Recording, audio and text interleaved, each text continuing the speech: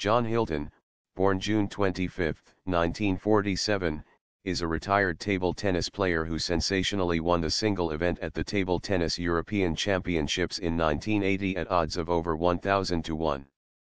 His use of a revolutionary combination bat, with different rubbers on either side, completely bamboozled his opponents, coupled with his defensive play, and led to one of sport's greatest upsets. Ultimately, the table tennis authorities had to change the rules because of Hilton, so that either side of a bat had different colored rubbers. This gave the opposing player the chance to spot which rubber his opponent was using. Hilton used a bat which had black rubber, one side anti-loop, the other side very spinny, on both sides, meaning that opponents generally had no clue which rubber he was using when he twiddled his bat in mid-rally, especially when his sleight of hand was coupled with him squeaking the soles of his shoes on the floor at the moment of bat-on-ball impact, this additional tactic masking the slight difference in sound between anti-loop surface and spinny surface.